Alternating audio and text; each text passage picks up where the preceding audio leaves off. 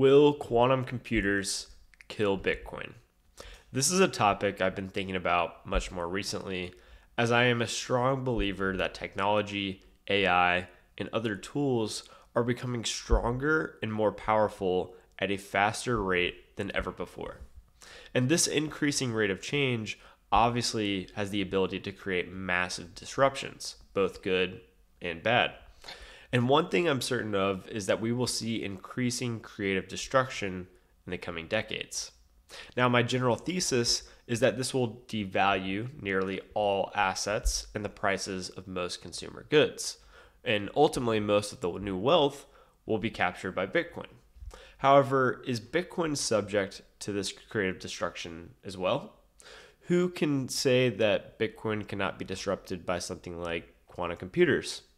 It's a great question, and it's important to understand that Bitcoin actually would be disrupted by quantum computers if they existed today. For example, Satoshi's 1 to 2 million P2PK or pay to public key coins would be up for grabs by a quantum computer, as it would be possible for a quantum computer to generate private keys from the public keys. So that's a problem in of itself. Will the community be okay with giving 1 to 2 million coins, at a minimum, to the entity that first discovers a quantum computer? Secondly, it's not just those coins. Let's say technology is really accelerating at an insanely rapid pace, and tomorrow a massive breakthrough in quantum computers occurred, and now anyone can 3D print a quantum computer at their home for $100. And these quantum computers worked, and they worked incredibly fast. Let's say they could derive a private key from a public key in less than 10 seconds. Now, obviously, this is a stretch and highly unlikely, but hang with me. In this scenario, now virtually all coins are not safe. Why? Well, today most people will say that if you're not reusing addresses and not spending directly to a public key, then quantum computers would never have the public key to derive a private key and take your coins. But if quantum computers become abundant, cheap, and fast immediately, then they effectively would have your public key the moment you broadcast your transaction, which means that someone could quickly recalculate your private key right as your transaction becomes visible in the mempool. And then they just sign a transaction to their own address and pay a significantly higher transaction fee to encourage miners to mine their transaction and not yours.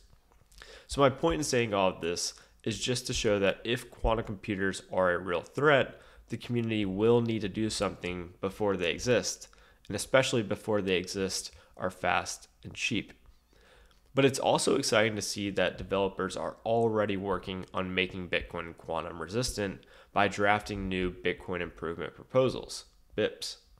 Hunter Beast from Surmount Systems, a Bitcoin initiative focused on quantum security, is the author of a BIP in progress that aims to achieve quantum resistance through a soft fork. I'll encourage all of you interested to go read the emails in the Bitcoin development mailing list yourself. I'll share a link below, and I'll also encourage you all to go read the early draft of the BIP. Note, it's obviously not built yet. It's just an early idea with no implementation as of now, but it's very important that the community stays aware of these things. If quantum computers do exist one day, Bitcoin will need to update its cryptography. And this process of updating cryptography may go on forever, a game of cat and mouse unless it's possible to somehow discover a form of unbreakable cryptography, which might just be impossible. Of course, this is not just something that Bitcoin will have to deal with. Nuclear launch codes, the internet, your bank, the New York Stock Exchange, Fidelity, deed and title records, and so many other critical systems that hold and secure wealth will be vulnerable if modern cryptography suddenly breaks.